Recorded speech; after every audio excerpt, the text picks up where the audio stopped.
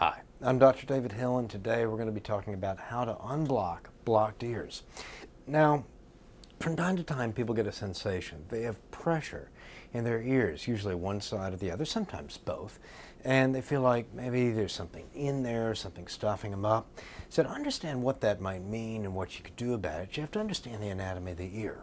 When we think about the ear, we think about the external auditory canal first. That starts, right here.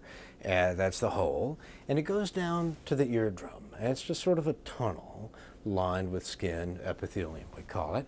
And then there's the middle ear, which is an air-filled space on the other side of the eardrum where the bones live that transmit sound to the cochlea. That's where the nerves are that make sound and also give you a sense of balance, and the semicircular canal is attached to that.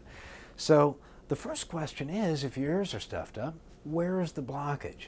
Is it a physical blockage out in the external auditory canal in the outside world? Or is it really some pressure or fluid or negative pressure in the middle ear that's keeping you from being able to hear by keeping the eardrum from moving very well?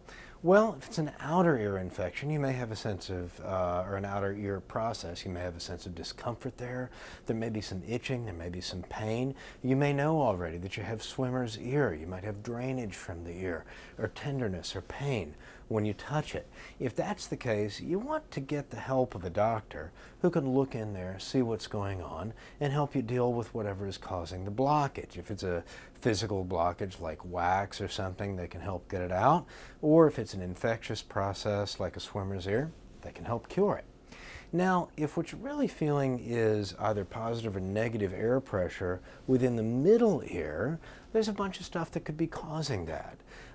If you just came from an airplane trip or went 30 floors down in an elevator, you know what the problem is. The air pressure has changed. You can try yawning, swallowing, you can chew a piece of gum.